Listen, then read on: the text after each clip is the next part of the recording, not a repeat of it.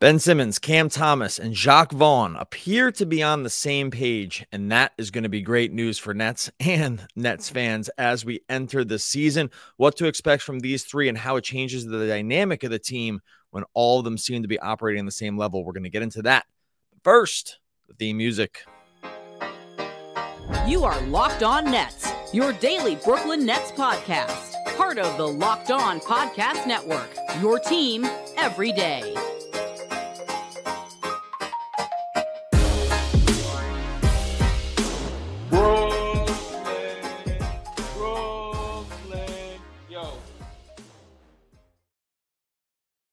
All right, welcome back to the Locked On Nets podcast on the Locked On Podcast Network. It's your team, those Brooklyn Nets, every single day. I am Doug Norrie, the owner-operator of DFSR.com. If you need some NBA projections, go on over to DFSR.com. NBA right around the corner here, as you surely know if you're following along with the podcast or just aren't living under some kind of non-NBA rock out there. No Adam Armbrecht on the podcast today, but that's okay. You can talk to both of us over on Subtext. Join subtext.com/lockedonnets to get started. Free trial over there. It's just Nets talk all day long. If you're looking to trade texts about the Nets, which I have a feeling if you're listening to this show, you are, make sure you are go sign up to join subtext.com. Join the rampantly growing community over there that's just talking Brooklyn Nets basketball all day long, trading stuff back and forth. Join subtext.com/Locked On Nets. All right, tons to talk about here today. We've done a couple post-game podcasts right so far. We did the really, really positive one coming out of the first game, the live show that we did following the first preseason game against the Lakers. Appreciate everyone that tuned in to that one. We did the sort of the other side of the coin on the last episode, talking about some glaring sort of stuff. Not glaring is probably overstatement. Some things that we might carry some concerns about going into next season, excuse me, when it comes to, this season, when it comes to what the Nets could be or might not be able to do on the court. So I think we've covered both, kind of the gamut of what we can take away from that first game. But one thing we didn't actually talk about was, excuse me, the quotes from some of the players following the game and how they sort of thought about how things went, how they sort of thought about, their first action back into basketball, basketball action on the hard court after a preseason, after, just going through summer workouts, after we just talked about a bunch of different things of expectations and how they sort of viewed what happened on the court here against the Lakers. So I wanted to go through what Ben Simmons had to say, want to go through what Cam Thomas had to say, and want to go through what Jacque Vaughn had to say following the game. And really the theme here, and this should get Nets fans really excited, is that these three really appear to be on the same page right now going into this season. And that's something that we were unclear about over the course of the summer. It's like, yeah, everyone kind of has things to say about where they're going to be with their game. We can always just spend time reading into what we thought this means, what we think, this quote means, or what this non-quote means, or, sometimes silence speaks louder than words, and sometimes words speak louder than words. But finally, after this one, all three, the whole team were interviewed in the post game and sort of discussed. And Simmons and Thomas didn't mention each other, but everyone did mention, Jacque Vaughn talked about both, and then even Cam Thomas weighed in on Vaughn as well. And I think the quotes here are instructive in how we sort of start thinking about this season going into the season, and whether or not this is a Nets team that appears to have all of their, I guess priorities would be the word, but are they on the same page? I think it's just that simple. Are these players and coaches on the same page with expectations? Are they on the same page with what is going to happen this year? And are we hitting the ground running when it comes to, sort of thinking about this team as a whole? Is everyone here, even if whatever the expectations are, NBA writ large, are these three guys, specifically guys who have had massive question marks for a variety of different reasons over the last couple of years, are these guys heading into the season knowing that their roles are set? Are they going in with full confidence? And I think what we can tell from the first few quotes coming out of these games, or this first game, was that, yeah, this looks to be the case, right? At least right now here, Wednesday, October 11th, as we record this, it looks like the Nets, these three in terms of just Nets communication are here. So we'll start with Ben Simmons. We were all really excited what we saw with him. I was even getting texts, non-Nets. This is how you know it's big. Non-Nets fans texting about Simmons highlights coming out of this Lakers game. That's when you know we're starting to hit a new sort of level with Ben Simmons. Not expectations, but maybe excitement, where there's people that don't follow the Nets are like, holy cow, did you see with Simmons? And I was like, hey, I talk about the team every day. So yeah, I did see the Simmons highlights in real time, and then afterwards as well. But Simmons offered some really encouraging words following the game. First off, about his health. And there's been lots of lead up around this over the course of the offseason. Much had been made of him talking about how he had felt, and how he was struggled with injuries last year, and how that he looks to be over that hump when it comes to just how he feels, to the point where there was words of Kevin Durant. It came out the other day that Kevin Durant wouldn't have asked for a trade had Ben Simmons been healthy. We'll talk about that on another podcast. That was a little of a stinger. But Simmons's quotes, he said, amazing. That's it. He just felt really amazing. Happy to be out there competing, feeling good out there, and being able to contribute like I know I can. I felt great. It's the best in 2 years for sure. So that one just bled through into the screen. You could just tell by the way he was taking it to the rim. You saw him take LeBron off the dribble. He had the emphatic dunk that really signaled more than anything else that it looked like he was really, really healthy. We've been waiting sort of with bated breath to see how he was going to move in open space.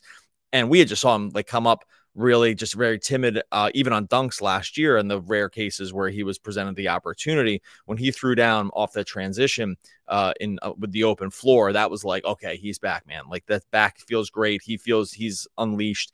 He's good. He kept going with some of the quotes. He says, I'm paraphrasing a little bit here, I wasn't feeling concerned about the contact. I'm hitting these guys in practice, and talking about just like taking some bodies. He obviously is out there against LeBron, that was his defensive assignment that he had. He got matched up with AD, I think, twice, and he just kept going and said, I wanted to get out there and keep going. Talking about when Jacque Vaughn had sort of removed the starters, except for Cam Thomas, removed the starters, and they were going to just let some of the bench guys go. So Simmons was all smiles here. He went on finally to say, my teammates are going to be getting a lot of shots if I'm attacking and getting to the rim. So I think he knows what his role is here. I think that there's a clear understanding between him and Vaughn. We'll get to some of Vaughn's quotes here shortly, but there's an understanding about sort of what his role is going to be. And I think that what this preseason game, this first one did was understand that we kind of worried about or wondered about with the starting lineup too, whether they were going to be on the same page with who was going to be in the starting lineup, and if Simmons was going to be the point guard, blah, blah, blah. I think in terms of getting on the same page here, this was the first other clear sign that's okay, he's going to be starting. He looks healthy. The contract is the contract. They have to have Ben Simmons be good in order for the team to be good. And I think we can check this one off pretty definitively now, is that this is going to be his role going into the season. Spacing will be what it is, but that's okay because Ben Simmons is better than basically everybody else that they have on the team when he's healthy. And this was an important first testing ground to understand that everyone else sort of understood that was going to be the case. So want to get into little Cam Thomas, want to get into what Jacque Vaughn had to say about these two as well, which is really going to feel pretty encouraging, all things considered. We'll get into that here in a second. First, going to tell you about our friends over on FanDuel. Snap into action this NFL and NBA season with FanDuel, America's #1 sportsbook. We love FanDuel over here. I love getting in on the season award stuff already. They got a ton of stuff up for NBA when it comes to season awards. Aforementioned Ben Simmons, I think getting plus 7,500 for MVP, baby. Let's go. Let's just get a little cheddar down on that. We can sweat it all season long. Long shot for sure. Right now, new customers get $200 in bonus bets guaranteed when you place a $5 bet on FanDuel. It's $200 in bonus bets. That's win or lose. So don't even worry about if you're going to win the bet or lose the bet. You're just going to get the $200 in bonus bets no matter what. If you've been thinking about joining FanDuel, there's no better time to get in on the action. They got the spreads. They got the player props, over-under, so much more. You could spend hours just going through all the ways FanDuel has sliced and diced this thing. Every which way, it's awesome. Visit FanDuel.com/locked on. Kick off the NFL season. FanDuel.com/locked-on. FanDuel, official partner of the NFL. All right, let's roll through some Cam Thomas quotes. Always love a good Cam Thomas quote. We talked at length during this offseason how he had done a lot more media stuff when it came to just being out there and forward facing. And that made us sort of wonder about what his role was going to be this year too, right? Like he had been at times, I don't want to say prickly, but like he's a quiet guy, right? I don't think he just loves getting out in front of the media. I think he's a pretty singular dude. I think that, he wants to play basketball and that's kind of it. And yeah, he's just like not a guy that he just doesn't talk a lot, right? That's fine. That's not a knock at all. I think it's just really sort of what the case is when it comes to Cam Thomas. And we talked about it 2 episodes ago, just like sort of the utter surprise that we had that Cam Thomas was going to be starting in that game. Excitement. Like it was after a full season last year of just total head scratching stuff around his minutes. And then an off season where there was really no clarity laid down around like what his role was going to be going into this year. To have him come out and start was just awesome, right? It's just, okay, he has a role. Things are kind of set here, at least to start. It's his play. It's his spot in the lineup to lose. The Nets need to see what they have going into his 3rd year. Like he's going to, extension eligible. What are they going to do long-term with this guy? All this different stuff that you think about with Cam Thomas that would have had a million more questions had he just been like the 7th guy in off the bench or like, with this total garbage time unit at the end or whatever. I think those things we would have been doing totally different podcasts around that and probably just freaking out a little bit, trying to figure out what the heck the Nets plan was. I think here Vaughn starting him and, putting him in a position to succeed, putting him in a position that, sort of in the hierarchy of the team, that this is where he's going to be, was really, really important. And Cam Thomas did have some interesting quotes coming out of this game that I wanted to go into. And he had one in particular that I thought was very, it was very Cam Thomas like. He talked a little bit about the spacing. He said how we have to figure out the spacing. He said it was, quote, easy fix, just in terms of just how those guys were going to operate together. Maybe didn't say it by name, but referring to like Simmons and Claxton being on the court together with him. That the spacing was going to be an issue, but when there's going to be opportunities to score as well, because he went on to say when you play with Ben Simmons and Spencer Dinwiddie, you get out and run. You got to knock it down. He said they're going to get out there, they're going to kick it to you. You got to knock it down. You have to read the game. So I think he was feeling pretty good around like sort of what his understanding of the role within the offense was going to be, specifically when he was playing with those guys. He talked a little bit about how, his scoring came a little bit more in the second half. Obviously, we saw he kind of went nuclear after they took the starters out, and it was just like him and Austin Reeves dueling jump shot banjos during the second half. But, talking about just like sort of what his role was and understanding that, yeah, like when I'm on the court with those guys, this is what I need to be able to do. I need to be able to hit shots. If the threes are going to be open, I need to be able to knock those down.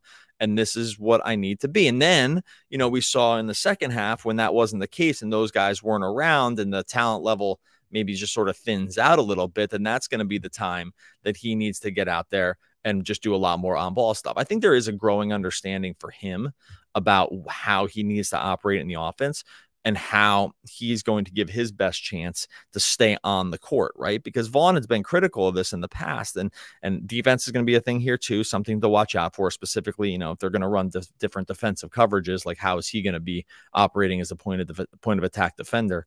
But Cam, like sort of understanding that like, this is my role. This is what I need to do. When these guys are on the court, I have to do this. When those guys are not on the court, I have to do this. I think that's like, look, I could be reading a little bit into this, right? But that's just sort of a maturity that needs to come with a guy who wants to get more playing time and probably feels like up until this point, he probably deserved more playing time, but it just wasn't really happening. We talk about this a lot, right? We've been through this for multiple years. Like, why isn't Cam Thomas playing? This guy can drop 40 in a game, but are those 40 points that help a team win, or are they sort of 40 points of empty calories? I think that's been part of the debate around where Cam Thomas has operated in the past. And hopefully that's going to start to move into the background here as hopefully a role for him becomes more defined and more set. He did have a really funny, I thought, quote around, I'm going to paraphrase this a little bit, but talking about comfort level that he felt on the court during this game.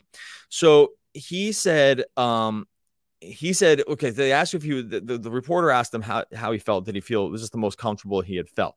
And he actually gave two separate answers in terms of his comfort level.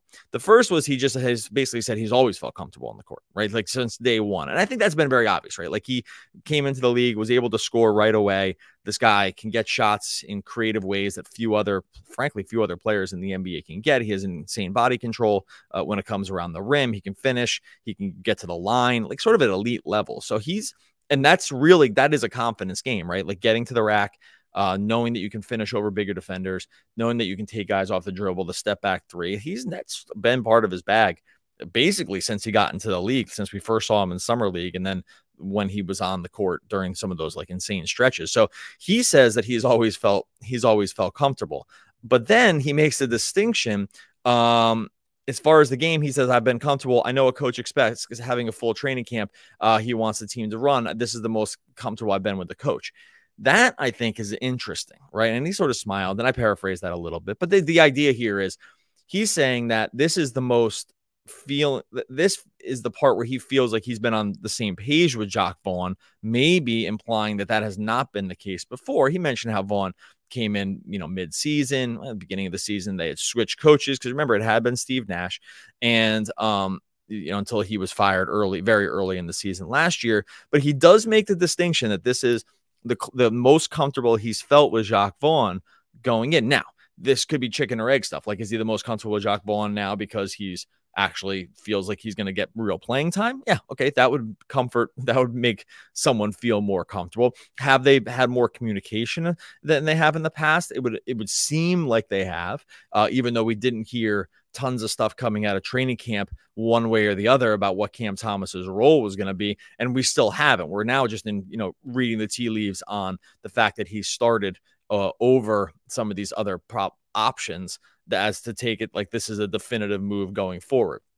We don't know that for sure, right? But Cam Thomas does say that this is the most comfortable he's felt with the coach. And I do think that's important because there's clear, again, this is one of those things, say it without saying it.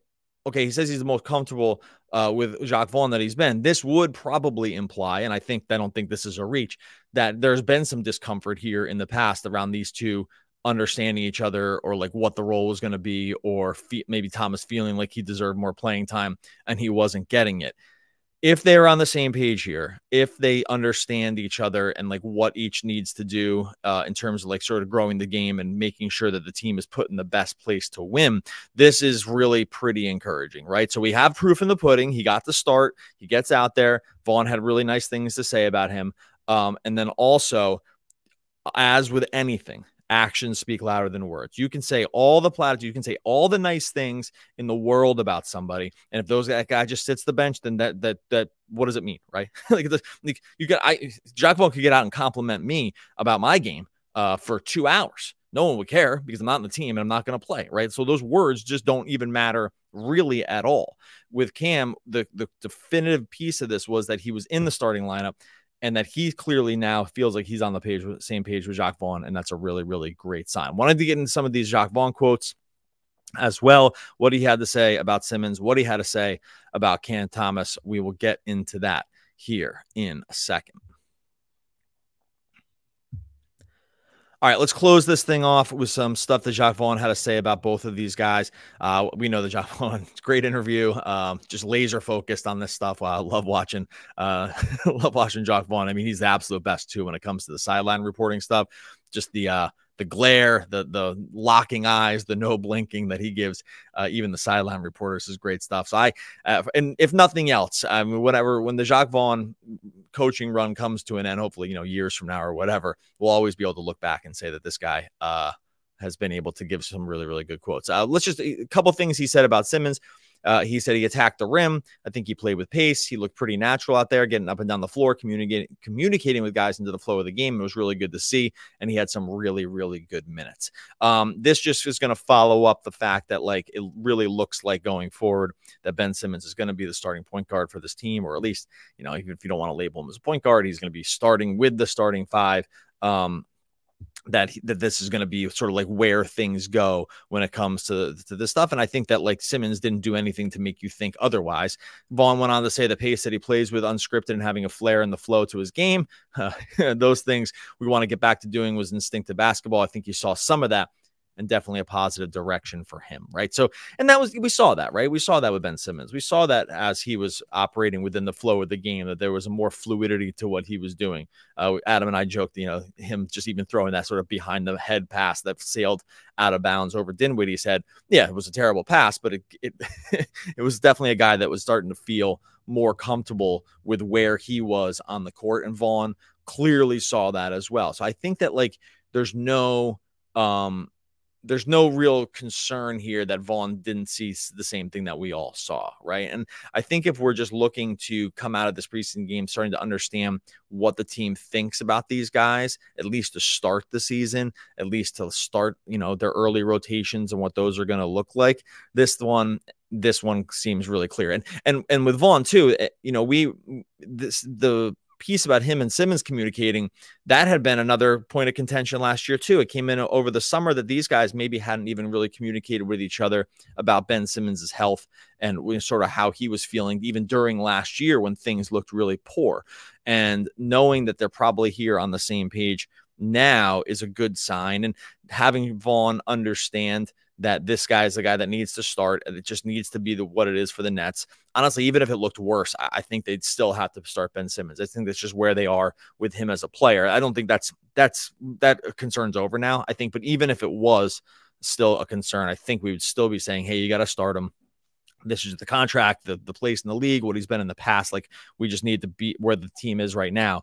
This is what they need to do. But I think with Vaughn's quotes and with him putting him in the, starting him here, I think that stuff is alleviated. And then when we get talk with Cam Thomas, what Vaughn had to say about him, he says this is the quote from Vaughn, he's grown from year 1 to year 3. And part of that is knowing how you can affect the game on both ends of the floor, be accountable on both ends of the floor.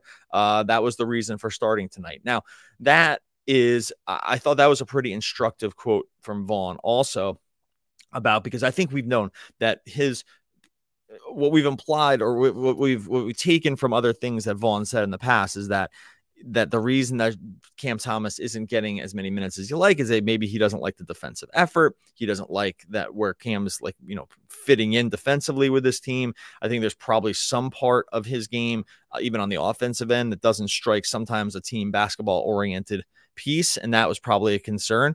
But saying that he's seen Cam Thomas grow in the last couple of years and become more of an all-around player, and that the accountability seems like it's there, that's a really, really good sign to show you that there's some on the same page kind of stuff, or at least that Cam Thomas is doing the things that Jacque Vaughn wants to see, or the coaching staff wants to see, in making sure that this guy can stick on the court long-term, right? Because this is the goal, right? It's like one preseason game. It's one preseason game. Like, we're going to read as much as we can into it. What we're concerned about here is that there's a long-term narrative for Cam Thomas, that there's a thing that's going to go beyond just this one game. It's like, is he going to have a role this season? Is he going to have the flexibility, or is he going to have the space here to make mistakes? Is he going to have just the understanding and the confidence that like things don't always have to go right, but at least to start the season, my role is pretty set. If the accountability for him can be on both sides of the court, and he's showing those guys like Vaughn and company what they want to see, frankly, from a guy that they, whether he's going to get more minutes or not, like, yeah, this is a really, really important first piece here. So again, words are words, actions are actions.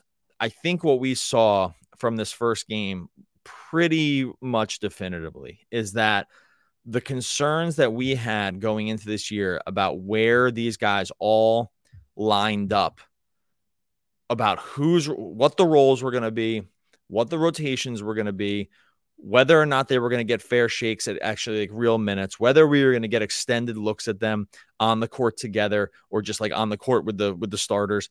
Like, I think that we're headed in the right direction here, folks. This is completely the right direction. This is honestly, it's better than I could have even imagined when it came to this. I mean, if I was making predictions even a week ago, and we did make predictions a week ago about like sort of how this could play out, I don't think we would have been anywhere. I think even the most bullish of prognosticators around the Nets wouldn't have gone all the way here. Like Cam Thomas starts. We're talking great things about him. Like Ben Simmons looks as healthy as can be. That's as far out on the predictive curve that you can get in terms of like positivity. So everyone did the right thing here. Everyone said the right thing here. And when we're talking about being on the same page, it looks like everyone is, at least for right now, after one preseason game, at least for right now, everyone appears to know what their roles are, appears to know what's expected of them, appears to know that they're going to be put in a place where they can put their best foot forward and make the best for the team and for themselves. And I think if you're a Nets fan, you really, really, really can't ask for anything more than that. So super encouraging stuff. We'll see how it plays out over the rest of this preseason. Obviously, the real tail of the tape will be when it comes to the regular season as well. But in terms of where we're starting now, you can't ask for a better start to at least these first couple hours of the NBA preseason. All right, we will be back later in the week. We're going to be following the preseason game. I'm not sure we're going to do a live one for that, just because it's not against an NBA team, but we'll see how that one goes. But either way, we'll have a recap of it at least by Friday in terms of just, talking about whatever we saw, new stuff that came from the preseason. In the meantime, make sure that you join subtext.com/LockedOnNets. Join the Nets conversation. Get over there with folks that are just talking about Nets every day. We're throwing out tons of stuff over there, like pregame stuff, postgame stuff, injuries, thoughts, watch parties, everything. It's all there over there on Subtext. Join subtext.com/LockedOnNets. Make sure you subscribe over on YouTube or wherever you listen to podcasts. Always get to this point of the show when Adam comes in with one of the quotes from the great American poets. We don't have Adam here today. It's okay. Adam Arbrecht, one of the all-time great poets. We'll be back again tomorrow talking more Brooklyn Nets basketball.